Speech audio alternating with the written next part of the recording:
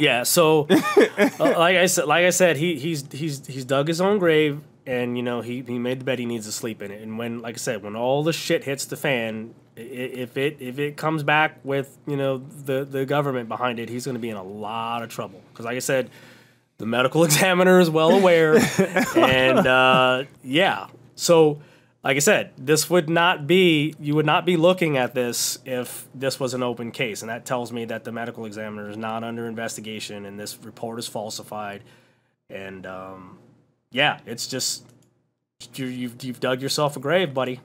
Yeah, no one's being actively pursued over anything, or that wouldn't exist. Yeah, once again, for the record, I have never been talked to by anybody that has any kind of official status about any of his story. This is, like I said, this is just, we're just out here, just, you know, we're just in a cipher. We're just speaking on his story, and like I said, I have full consent, you know, of his family, and I'm pretty reserved. Like I said, I wanted to be respectful, and you know, he's still coming out saying that, you know, the people that were supposedly his friends, who we know now aren't his friends. Like, what are you talking about? Exactly. Why does that even matter? What does that mean? And what do you have to support that? And especially, you know, since he's not here. And like, how do you think I have all this information? You think it just showed up on my computer and I can put all the pieces together? And because you're a stranger? Yeah, and I can tell your timeline, and I have your voice and all your text messages and can tie it all together.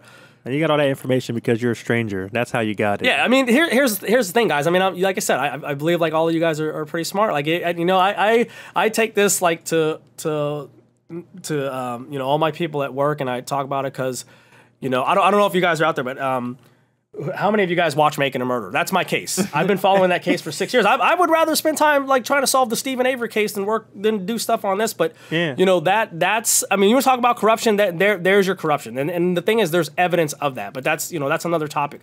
But show us some evidence. That's the thing. Show us some evidence. If you saying something's corrupt, show us. Yeah. The thing is, the thing is with this is just that, you know, it's at that point where, you know, people are, you know, they want something to talk about, and they want to continue, you know, this story.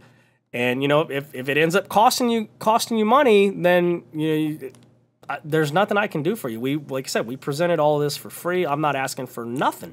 Right. I want you guys to have this information because it's, like I said, I can't say it enough. It's what Moses would have wanted.